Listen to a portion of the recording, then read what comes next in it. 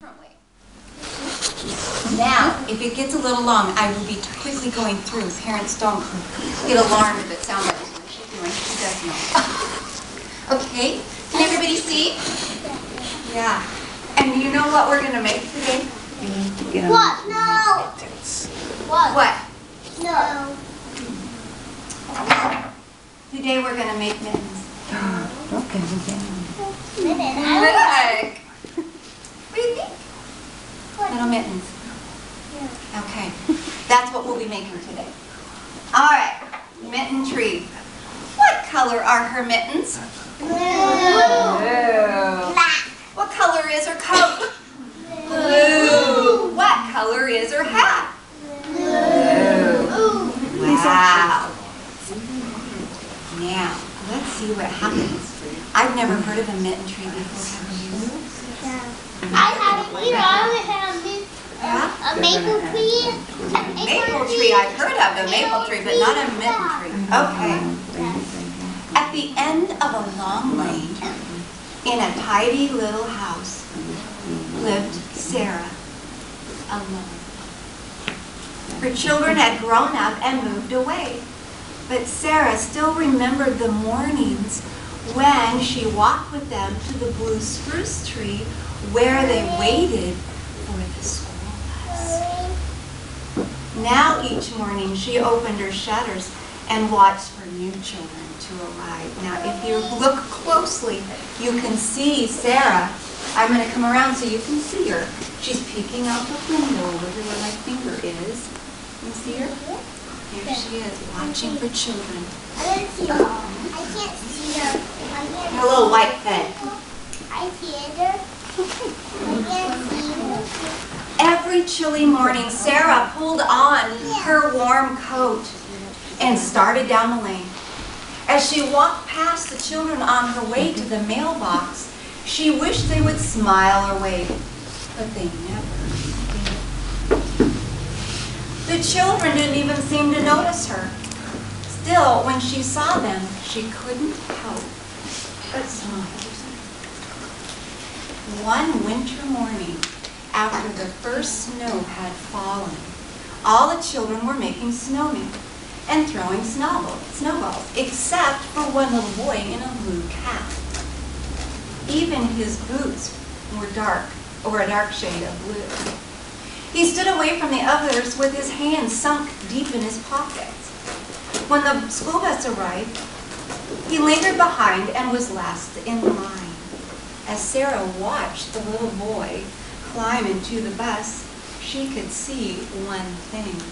He had no mittens. All that day, Sarah couldn't stop worrying about the little boy with no mittens. So late in the afternoon, as the sky grew dark, Sarah dug through the basket of yarn scrap that she had saved for many years. She found her needles and 4 shades of blue wool. Then Sarah began to knit. Sarah worked late into the night, and when the sun began to rise, she hurried to the bus stop and hung the mittens on the old blue spruce tree. From behind the hedge, Sarah watched. The little boy was the first to arrive. He saw the mittens, and he reached up and tried them on. They fit. With a big smile, he made a perfect snowball and threw it high into the winter sky. Soon, a little girl in a red coat arrived. Her mittens didn't match. And guess what Sarah did that night? She made some new mittens. Every day now, as Sarah went to the mailbox, she watched for children without mittens. Then she would hurry home and knit. Early in the morning, just like that. Early in the morning, she would hang the new mittens on the tree. The children loved the game. Each day they would search under every branch and bough for another pair of mittens. Once or twice, Sarah thought that the boy with the blue mittens had seen her, but he always looked away. Do you think they figured out who did it? kids didn't know. Do you think they figured it out? Let's find out. Night after night, Sarah knitted mittens in every color. Some had stripes and some had hearts. Some even had little snowflakes all over them. Somehow, though, she never had spoken to the children. Just when Sarah felt they had become her new family. Lena, what? You do? Good. I have gloves. We I all, have gloves. yes. I have gloves. We do? Nice. Mittens or gloves are very nice, aren't they? I have Nice gloves and too. easy. I have gloves. On the very last day before winter vacation, Sarah awakened before dawn. She took the empty basket that had once held her yarn and filled it to the brim with mittens. Can you see her basket full? Out the door and down the steps she headed. When she got to the blue spruce tree, she hung mittens on every branch. Let's look at this.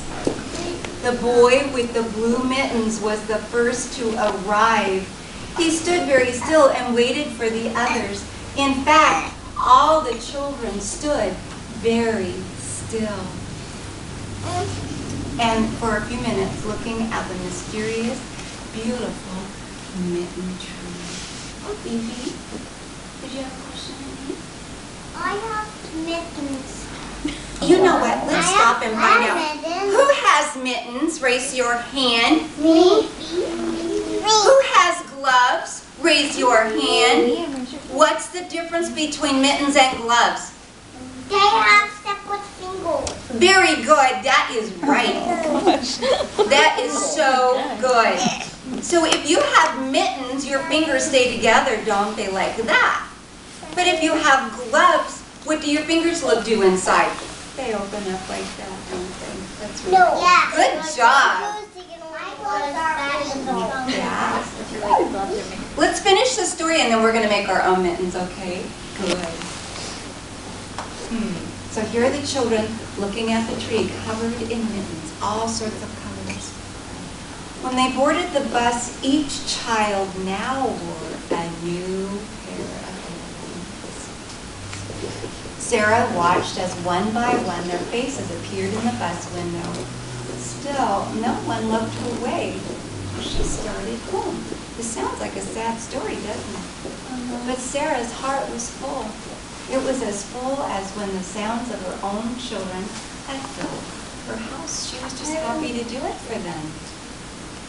As Sarah neared her porch and climbed the steps, she saw something waiting for her. There in the corner was a basket woven with thick brown vines and decorated with a huge white bow. In it were balls and balls of beautiful, colorful yarn.